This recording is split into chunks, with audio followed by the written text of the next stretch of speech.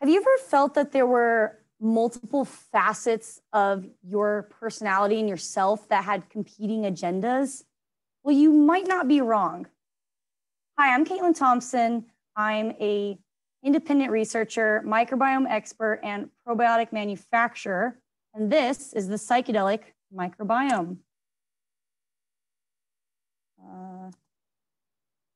Okay. Oops, sorry.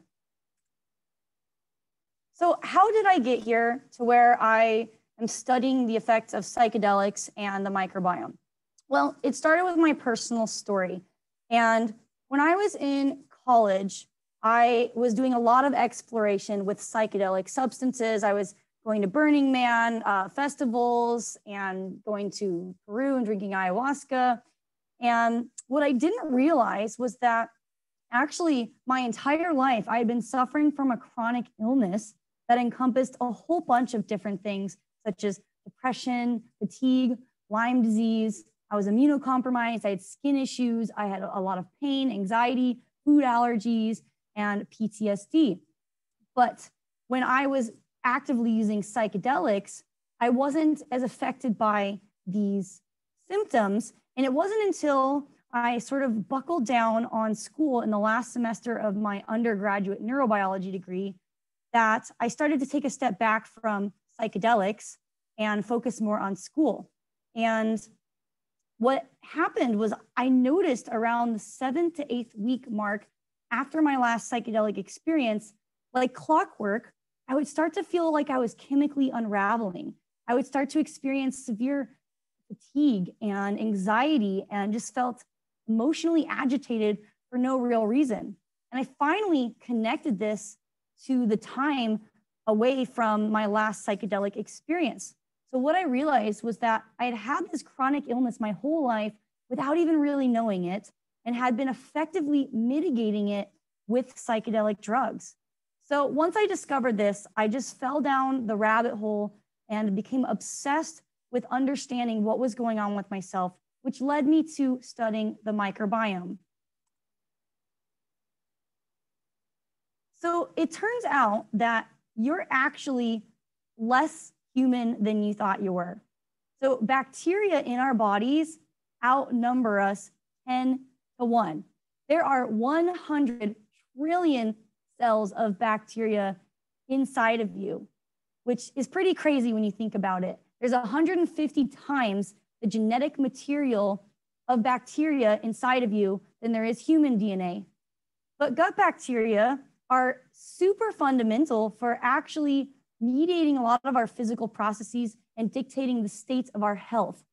For example, they play a huge role in modulating our immune system, in our inflammatory pathways, in the way that we metabolize nutrients in food, how we digest and extract food, our stress response, and even our brain function and mood. So this population of bacteria that live in our guts, they're just like any sort of community. They have all sorts of different personalities. They like different things. They have different strengths and weaknesses, and they're good at doing different things.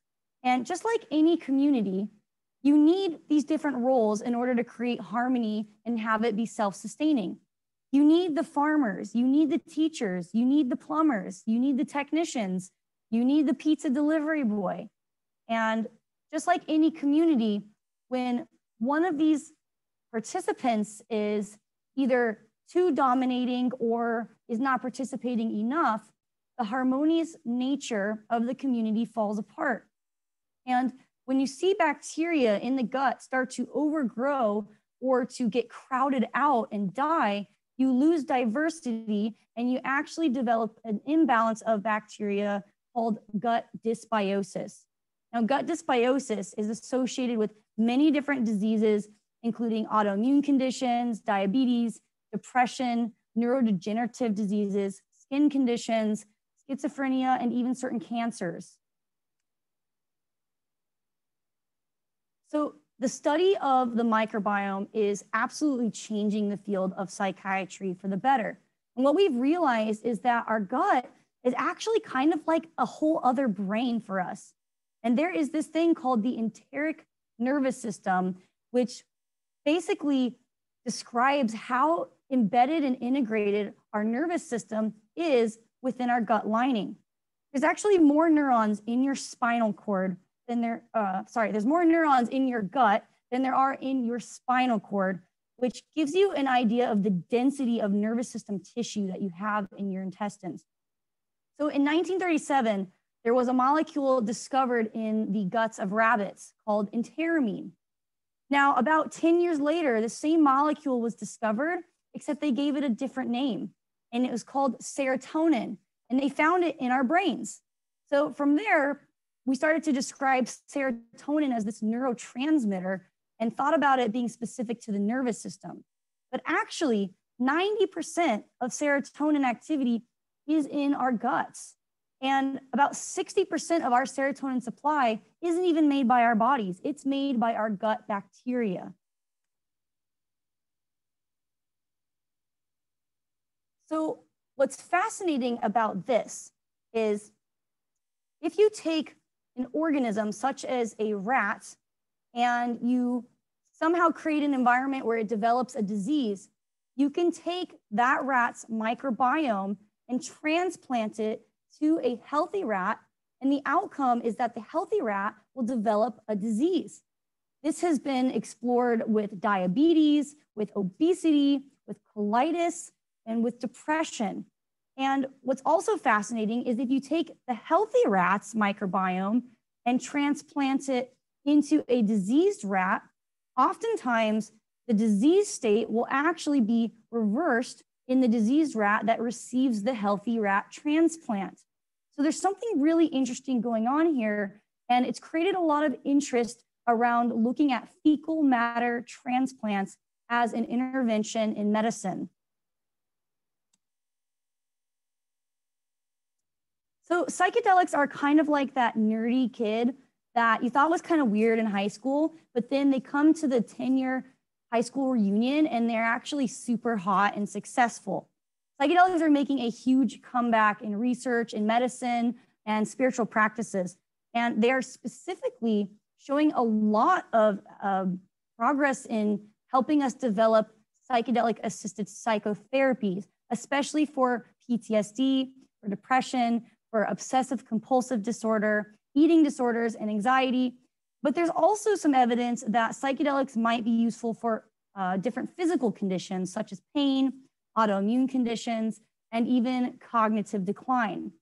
And then, of course, we're finding ways of applying psychedelics to enhance spiritual practices, emotional healing, and even performance enhancement, especially in the microdosing communities. So most psychedelics share the feature that they interact with the serotonin system in humans, specifically the 5-HT2A serotonin receptor is a site that they all sort of characteristically bind to. Now, what's interesting is you might see here on the top left, this is serotonin. This is the molecule that our bodies make as a neurotransmitter. It's structurally very similar to a lot of these psychedelic compounds. And because of this, these psychedelic compounds can actually fit into serotonin receptors and mimic serotonin activity, affecting our consciousness. Okay, so what is this lady going on and on about? She totally jumped from talking about one thing to another. How are these two fields even connected? Well, the thing that connects bacteria and psychedelics is that they both affect our state of consciousness by interacting with our endogenous neurotransmitter systems, in particular, serotonin. So how do these things synergize with each other? All right, what happens when you expose bacteria to psychedelic drugs? So we don't know exactly why bacteria are producing serotonin, but it's likely that they're using it as some sort of signaling molecule between each other. And some research suggests that if you treat bacteria with serotonin directly, it can increase the abundance of certain types of gut bacteria, which implies that there's some sort of role in the serotonin for being important for bacterial survival. Now, a lot of these gut bacteria also have these homologous proteins that are very similar to the serotonin transporter protein that you see in humans.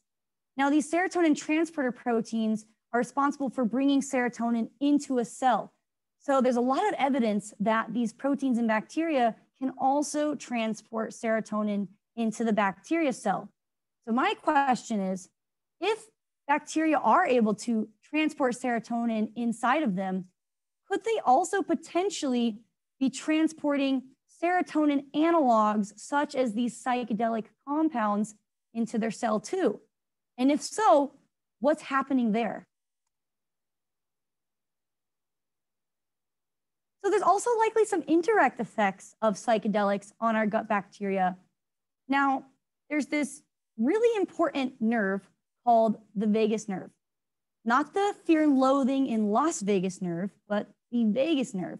Now, the vagus nerve is a thick bundle of nerves that goes from the brain and down into our internal organs, specifically the gut. And this nerve is responsible for being a two-directional street that can bring information from the brain down to the gut and information from the gut up to the brain. So it's a bidirectional axis.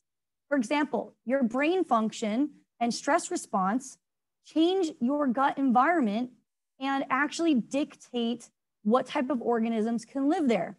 They can do this through affecting the mucus barrier of your gut, affecting the secretion of gastric juices, which will affect the pH, and ultimately influence what type of bacteria can grow and thrive there. Now, in turn, changes in the microbiome can also change our brain function and even our mood. For example, our microbiome is making neurotransmitters such as serotonin and dopamine, regulating inflammation, which is definitely important for our brain health, and extracting nutrients help us maintain proper brain function. So it's a two-way street here. It's particularly interesting to look at how this two-way street between the gut and the brain are affected by trauma and stress. So there's this thing called adverse childhood experiences, or ACEs, that are used to study the amount of traumatic, stressful experiences that someone has in their childhood. And what many studies have shown is that these ACEs are linked to microbiome-related diseases and the risk of developing things like autoimmune conditions, cancer, or even chronic illnesses. And the truth is that there are downstream effects on the microbiome mediated through this vagus nerve when somebody is exposed to stress or trauma. If you think about when you're having a stress response and you're trying to run from a lion and escape it, your body's going to shut down all of your digestion. It's going to shut down your immune system because those things aren't important for the immediate survival of an organism. So if you're having a chronic stressful experience, your body's going to shut down these non-essential processes, which are going to affect what type of organisms are inhabiting your gut. So psychedelics show promise in actually helping us resolve trauma and normalize our stress response through the hypothalamus pituitary adrenal axis and correct dysfunction, ultimately changing our gut environment and changing who lives there. So what I wonder is, can psychedelics help us resolve the emotional pain and trauma in a way that actually physically changes our microbiome?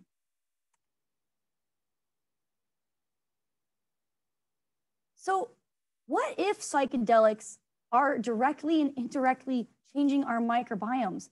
What does that mean for the development of medicine? What does that mean for the development of psychotherapy? And what does that mean for changing the paradigm that we actually think about healing ourselves? And these questions started to really invite a bigger question of, who am I? If the state of our microbiomes can dramatically affect our mood, our personality, and even the story that we tell around the things that happen in our lives, then who are we really? If a dynamic conglomerate of organisms can craft such fundamental aspects of who we are, then who are we? Are we a single entity with an egoic identity? Or is our consciousness and sense of self actually a result of a Gaian type of collective consciousness facilitated by a we? Perhaps the me is more of a we. And are we as human beings also part of a collective network of organisms, creating an emergent consciousness? What can we learn from understanding ourselves and nature through this different paradigm?